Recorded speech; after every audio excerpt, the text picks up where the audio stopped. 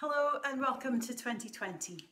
This month on the And Breathe membership, we are going to be looking at the different tools that I use when I'm working as And Breathe, and also tools that I use in my day-to-day personal life as well.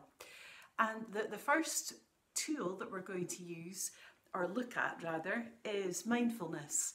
Mindfulness is a term that's being used a lot at the moment. You'll hear it around in social media, on the TV, in education, just generally it is the buzzword. But what is it? So mindfulness really is just living in the present. It is being present in this moment and in this moment. It is as simple as that. It's not that simple though, because we're used to multitasking. Our brains are used to, or was built really to help us survive. So going right back into the beginning of time, the brain was built for the survival of the saber-toothed tiger attack. And we have that fight, flight or freeze built into us to this very day. Now we might need to use that fight, flight or freeze in different situations, perhaps once or twice in our life. The problem is that instinct is what affects us rather when we react to different situations, and it's what can cause stress and anxiety, because we tend to have that default, that negative default, really because of the survival instinct. We're looking for problems, and that can escalate in our minds, and our storytelling minds can just add on and add on and add on.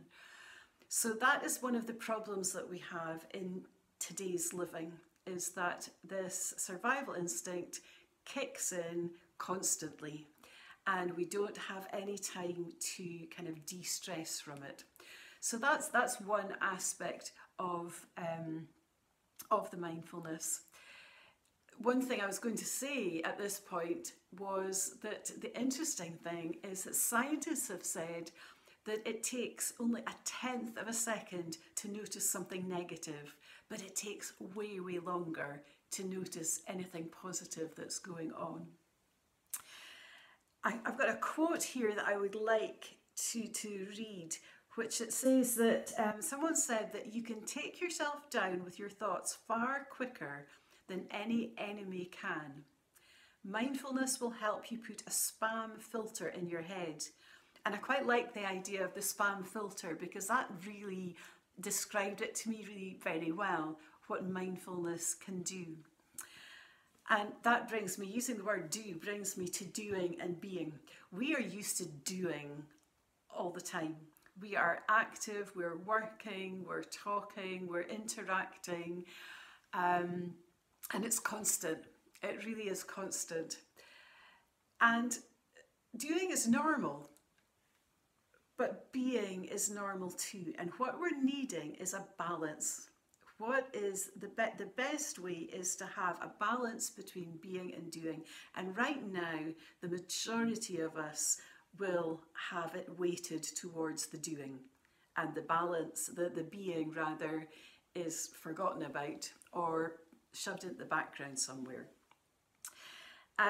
We do need the doing part. We need the doing part of our brain to make snap decisions, problem solving. So it's not that we want to discard it at all. We need it and we will use it. But the doing part of our brain is also the part that can trigger unhelpful cycles of thought, and can also increase anxiety or stress as well. So in mindfulness, the mindfulness nurtures and develops the being part, and that restores the balance. And with mindfulness as well, we can then consciously switch between doing and being. We are more in control. So we're wandering around talking about mindfulness. Mindfulness is living in the present right now.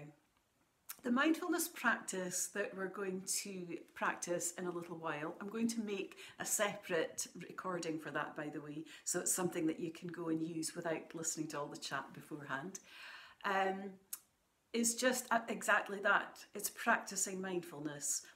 We are so used to living on so many different levels that we really do need to practice how to live in the present. And a mindfulness practice is really just sitting. It can be standing, but sitting or standing in an alert, upright but relaxed position. It's important to have the spine in an upright position. And you can be sitting on the floor as well. It's up to you. Sitting on the floor, on your bed, in a chair. Then allowing the shoulders to drop. And I know I do this anyway. As soon as somebody says, yes, and allow your shoulders to drop, I suddenly realise I was holding them. A lot of people hold tension here. So allow the shoulders to drop. And then just bring the chin gently towards the chest. Not a lot, but just down a little bit. And that helps with the elongation of the neck. And then if you would like, imagine that there is a string pulling upwards. So there's just a lot of different things going on there. And during the mindfulness practice, it's better to close your eyes.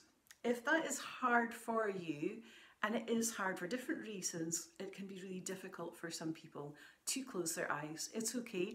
Just look at the floor in front of you in a sort of gentle, fuzzy way. What we're trying to do really is cut out distractions. So that's why it's quite good if you can just close your eyes, because that cuts that part out. It's also a good idea to choose a nice quiet place. Maybe set up your own special quiet area, put on a candle, dim the lighting, whatever it is, but be sure it's a quiet place where you will not be disturbed for just the 10 minutes. That's all we're needing to do is 10 minutes. So from there, you start noticing the breath. So in the meditation, I'll talk about noticing the in-breath and the out-breath. And you might notice the way your chest or your abdomen or your back move as you take the in-breath and the out-breath. And that is the focus for you. That is what you're going to keep coming back to every time a thought pops into your mind, because thoughts will pop into your mind, because that's what thoughts do.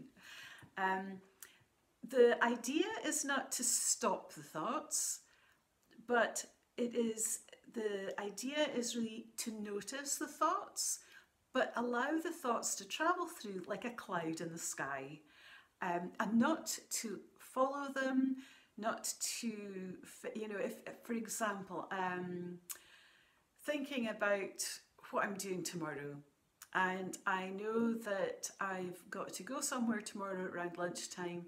So if that thought was to come in when I was practicing mindfulness, something would come in, oh, tomorrow, and I would just let it go. I wouldn't follow it with, oh, what time do I have to be there? And so on. I would just let that thought go. So that's the idea, is to let it go and immediately come back to that in-breath and the out-breath. It's like all skills, you need to practice it. And initially, you really need to be practicing it every day. It's only 10 minutes. You could even practice it twice a day, actually. That if you were to practice it twice a day, 10 minutes, that's all, for the whole month of January, you would begin to see a change. If you're just going to sit once every few days, it's like anything, it's not really going to impact on your life. But if you want to use mindfulness to help you with anxiety, with stress, with anger, to help you in any tricky situation, then it's worth practicing. So it's worth clearing just that 10 minutes. Instead of watching the telly for 10 minutes or scrolling through social media, just take that 10 minutes out. I think that's about it for now. I'll sort of dip in and out over the week to check and to see if anybody's left any messages or sent me any messages through the Facebook page or Instagram. Really, if you've got any questions, then please ask. If there's anything you want me to address this month, please just ask. We're going to be looking at other things too. We're going to be looking at EFT. We're going to be looking at 16 guidelines. I'm going to talk a little bit about outdoor well-being, which is something else that I love and do. But as I say, this week the focus is on mindfulness. So enjoy your week. Make sure you take time to follow the 10-minute meditation. I've just remembered, if you don't need to watch the 10-minute meditation, you can watch it just now for the first time. But if you're out and about, you can set your phone for 10 minutes. There's also an excellent app called Insight Timer. And on that app, you can put in any amount of time, whether it's 1 minute, 10 minutes, half an hour, and it will let you know when to start and finish your meditation. There's also heaps of guided meditations on Insight Timer, so it's worth having a wee look at that as well. So you don't have to watch my 10-minute video. Okay, so have a good week and we'll talk to you later. Bye.